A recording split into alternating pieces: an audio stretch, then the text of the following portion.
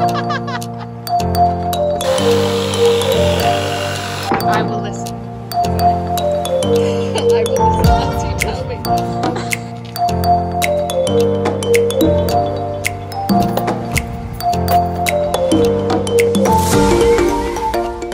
Today is a very exciting day despite the fact that I have allergies.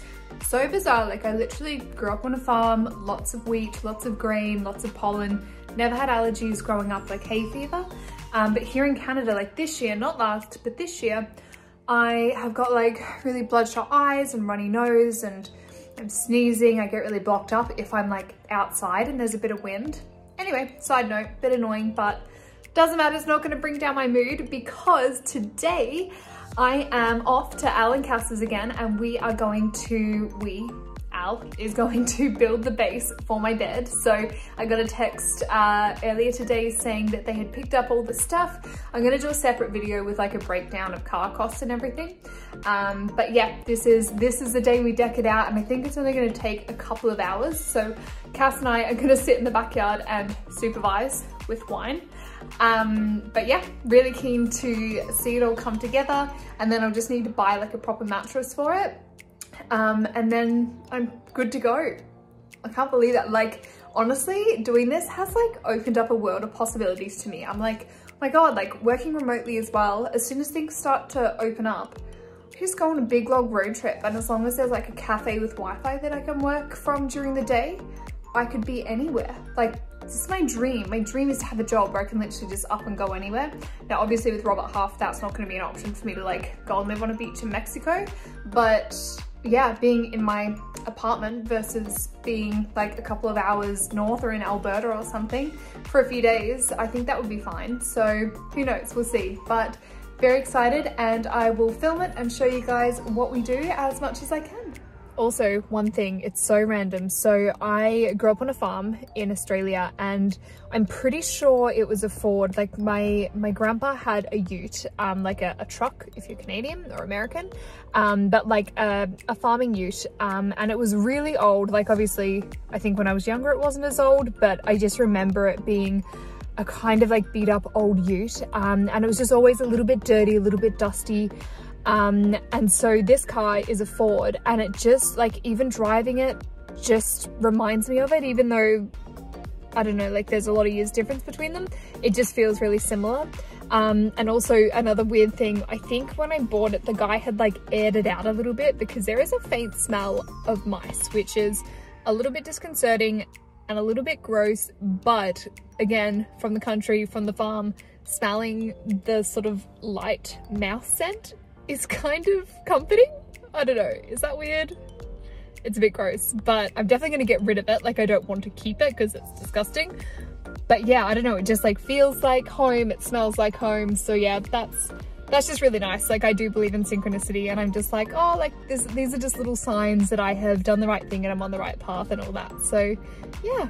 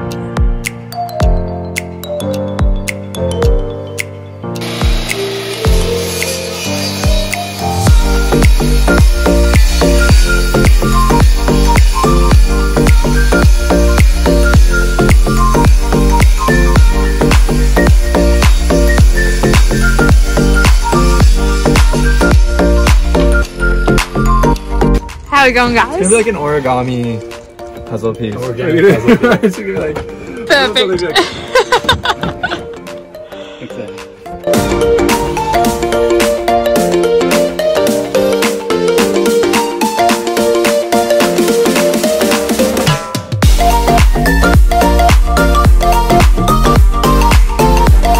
Go for it. We are unfolding with the first limb.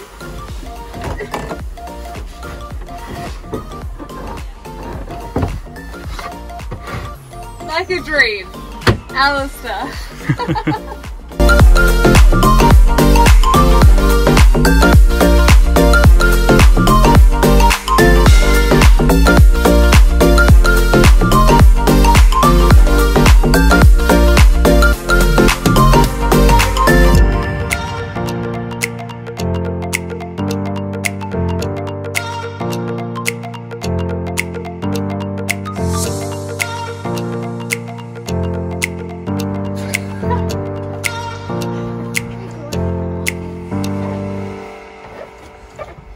Oh, this is so cozy. It's nice, huh? So I've just woken up, not gonna lie, head is a little bit sore after drinking quite a bit last night as Al put together my bed, but oh my goodness, such a good sleep actually. Like, it's so comfortable. The mattress that Al and Cass have in their car is really good and they lent it to me, so I slept on that last night on top of my bed base, and then just had like my doonas or sleeping bags and then my pillow. So comfortable, and like it was raining last night, it was fine, like it wasn't too cold or anything, so yeah, I'm so happy with it. So I'm getting towards the end of decking out this car, which has taken many processes, more than I thought it would, but I have got myself a 6-inch memory foam mattress, so I'm going to put that in the back. I'm hoping that I'll be able to like roll it up when I'm not using it and just use like car elastics with the hooks on the end to hold it together, and that way it can just roll up and sit in the boot. There's not going to be that much room for storage in this car, I've realized. Like, there's a little bit like underneath here, but when the bed base is all unfolded, like it sits up to like here-ish. So yeah, not that much room, but that's fine. It's a comfortable sleep at least. All right, so I wouldn't necessarily say that she fits like a glove. It's like a tiny bit wide. I don't know if that's gonna matter. Like, obviously it's not ideal, but it kind of like pushes down ish. I think it'll be okay. Like, I mean, it's not gonna be uncomfortable. At least all the crevices are filled. Like, it would be worse if there was gaps, I think. Like, there's a fair bit of overhang here, which I guess like normally you could get a bit of foam and maybe cut it to shape, but I don't really want to cut this because I think it would ruin it. I don't know, it's gonna be hard to roll up like after camping, I think, to like roll it up. Like, it's pretty stiff. Gonna need some muscles, but it's all good. I mean, all in all, it's not bad. All set up. Don't mind me just chilling in my bathrobe. This is like my uniform when I'm at home. It's just like this cotton on bathrobe, but I actually live in it. So we had a weekend away camping in the car with the proper mattress setup. Oh my god, that mattress, the memory foam, is literally like a better sleep than what I would have in my normal bed. It is so comfortable. It actually puffs up to like probably triple the size of what it was when you saw it in like the initial video where I was like unpacking it. You can see in the little clip where I have it set up with like the doona cover and like the crochet blanket and stuff like that. Like, it's quite big. So it's really comfortable. It does end up like molding to the car, so it really does feel like every crevice. So if you have like your phone or like a flashlight or anything lying on it, it's really good because it doesn't fall down like into the car, I guess, if that makes sense. But it does make it really hard to open the doors. Like, Maddie and I were sleeping in it when we went camping, and because it like pushes out against the door, you have to like shove your hand down to try and like pull the door handle, and then the door handle like pulls out into the car. So it's, I mean, Maddie couldn't get out her side. That, I think the side that she's on, there's an issue with the door handle anyway. But there was like a moment of panic when we both really needed to go to the bathroom, and Maddie couldn't get out her side, and I was like, oh my God, I think I'm stuck as well. I don't even know if I can open the boot from the inside, so that would have been interesting. But all in all, it's okay. I don't know if I'm gonna keep it. It's really big, like inconveniently big when it's all like rolled up. Like it doesn't go very thin. It's kind of like this massive fat roll that basically takes up the entire back seat. So it's just like really inconvenient if I want to pack a lot of stuff, or if I want to take people in my car. Like I can only really take 2 passengers in the back because it just takes up too much room. So there's a few logistical issues with it, but for now it's super comfy. If I was just going around by myself, it would be fine.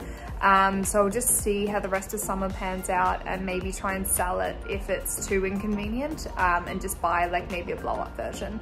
So we'll see, but so excited that it is all set up now, so I can literally just jump on the road and go whenever I want, which is really cool. So yeah, I'm really happy with the finished product.